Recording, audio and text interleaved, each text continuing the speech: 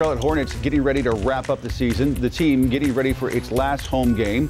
The Hornets set to take on the Dallas Mavericks tonight at the Spectrum Center. It all comes as this team continues to search for a new head coach.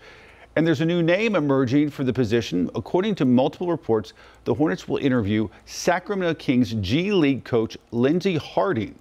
She was just named G League Coach of the Year following her first season with the Stockton Kings.